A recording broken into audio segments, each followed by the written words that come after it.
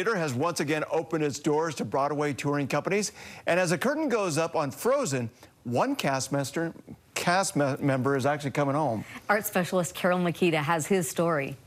Let it go, let it go. The iconic strains of Disney's Frozen have brought audiences back to the Eccles Theatre. And to one member of the cast, we say, welcome home. It feels amazing. It's a full circle experience to be back in my hometown, a place I haven't performed in since college. Michael Milcannon was born and raised in Riverton, where he grew up knowing he wanted to perform. I sort of did it all growing up, and my high school theater teacher from Riverton High sort of encouraged me to continue this career. Michael was also a musical theater major at BYU.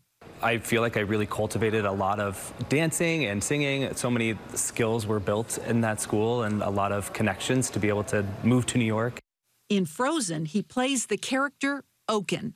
The best part is he has a tagline, which everyone loves, "Woohoo, big summer blowout." And it's such a joy. When it's all about hygge, which is about warmness and relaxation, and he is such a giggly joy, and I think the kids really love him. Coming home for Michael Milcannon brings many special experiences, one of them being his own cheering section here at the Eccles Theatre. Family, friends, my high school theater teachers bringing 35 students to come see the show next week. It is this full circle moment where I'm like, I get to give back to the community that helped foster this love of theater, and now I get to share it with them. The sheer joy of live theater is evident as the magic of Frozen lives on. Carol Makita, KSL 5 News, Salt Lake City. Looks good. Thanks a lot, Carol.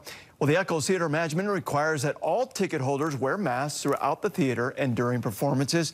Patrons can remove them briefly to take photos at the Frozen backdrop.